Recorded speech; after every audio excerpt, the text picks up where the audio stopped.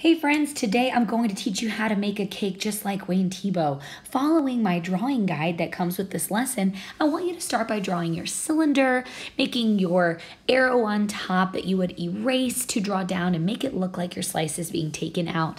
If you keep following that guide, it's going to teach you how we're going to add icing. If you want to add candles, you can also add an ellipse at the bottom for your cake stand, as well as a baseline or horizon line in the background. If your cake is all drawn, I want you to grab your Sharpie and trace over all those pencil lines nice and neat, nice and crisp.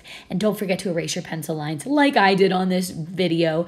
Next, you're gonna grab some washable markers and we're gonna trace around the edges. And I really just love the way that marker and colored pencil look together.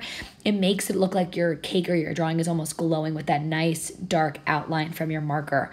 If you are doing vanilla on the inside of your cake, I would color the whole thing nice and lightly with yellow. And then on the right side, we want to look like there's a shadow. You can color a little bit of brown over top of that yellow to make it look like there's a shadow there. We also can add a shadow on the left side of our entire cake. And then if you do a filling on the inside, I did red, you can actually add a little bit of blue to that and it would make it look darker.